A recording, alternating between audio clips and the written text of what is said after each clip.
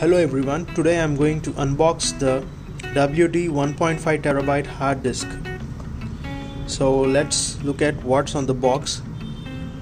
Compatibility with Windows 10, standard descriptions, and what is the MRP that is listed on this? It says 5,870, but I have purchased it for 3,999. Okay, let's go ahead and open this box. As we can see, there's a seal over here. I'll cut that. So I have got rid of the seal. Now I'm trying to open it.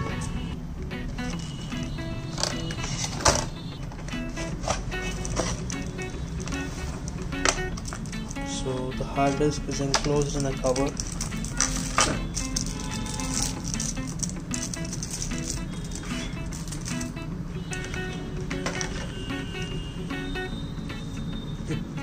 It is a USB 3.0 obviously. It has some standard instructions and a connector, USB 3.0 connector. Basically this is what you get inside the package. Let's look at the hard disk. I'll get rid of this wrapping cover. So this outer surface just feels like plastic. The build quality is not so rich.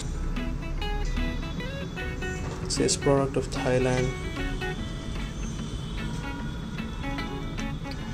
Maybe it could be resistant to fingerprints.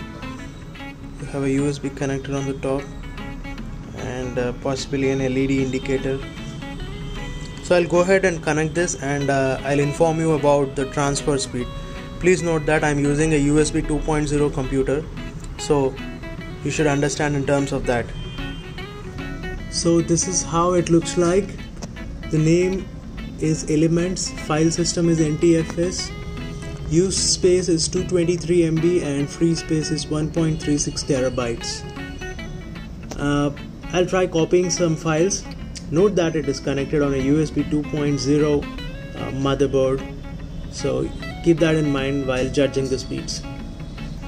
So I'm transferring around 55 GB and it says it needs 40 minutes.